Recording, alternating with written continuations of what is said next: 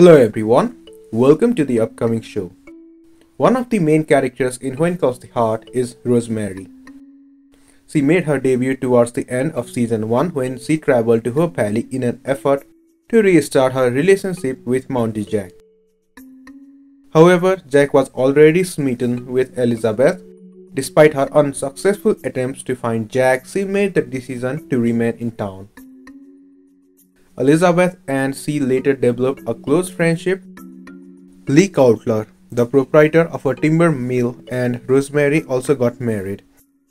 At the conclusion of season 9, Rosemary learned she was pregnant after years of trying to conceive.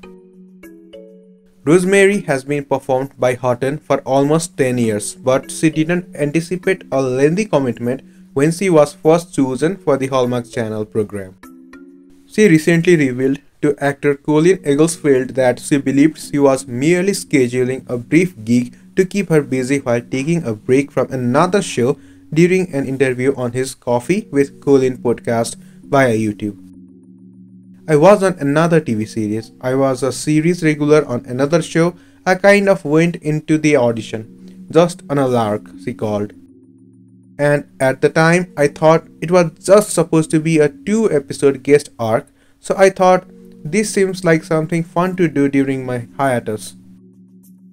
I didn't know what I was getting into at that time, Hutton admitted. Rosemary was supposed to appear in just a few episodes of When Calls the Heart or so, Hutton thought. She was therefore rather taken aback when she read Rosemary's final sentence in the screenplay for the 2 episodes she was supposed to appear in. Hutton was not sure how a potential comeback as Rosemary would work if she was connected with the other program at the time because she was starring in the Canadian TV series Arctic Air. Her difficulty was quickly eased though when the CBC cancelled Arctic Air. Producer of When Calls the Heart, Brad Cravoy, called her the following day to extend an invitation for her to become a regular on the program.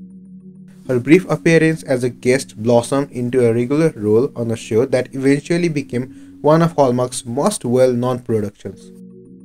That's it for this video. If you like the content, like our video, subscribe to our channel and press the bell icon for notifications.